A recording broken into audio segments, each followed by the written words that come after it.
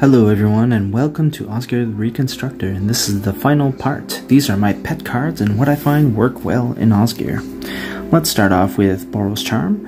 With 4 damage to a player or planeswalker, permanents control gain indestructible, or a creature gains double strike, always good. We have Reckless Fireweaver. We have so many artifacts entering the battlefield, this will slowly ping your opponents to death. We have Zerda, the Dawn Waker, reducing our activation costs by 2, but not below 1, which is so wonderful in this deck. It even reduces the cost for our commander.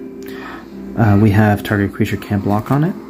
We have Digside Engineer, just a cute pet card. Whenever you cast an artifact, pay 2, create a construct that has power and toughness equal number of artifacts you control. Nettlesith is just a living weapon that gives a equipped creature +1/+1 for each artifact enchantment. Lockstone Warhammer, lifelink +3/0 and trample. We have Ryan Stoutarm, flinging our creatures to our opponents whenever they're about to wrath and gaining us life. We have Unwinding Clock, so we can untap all of our artifacts on everybody's turn. We have Anointed Procession. What's great about creating 2 token copies? Well, now we create 4 token copies. Such a great card in the deck. We have Darksteel Juggernaut. You've seen the Brown Stoutarm earlier. This is usually the card we want to fling. It's also an indestructible attacker every turn.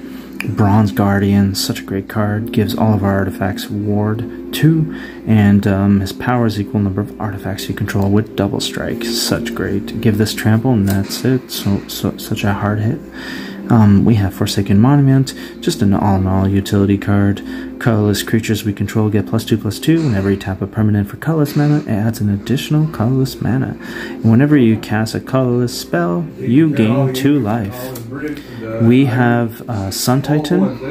We have Sun Titan, and Sun Titan, when it enters the battlefield or attacks, you return a permanent with value 3 or less from your graveyard to the battlefield.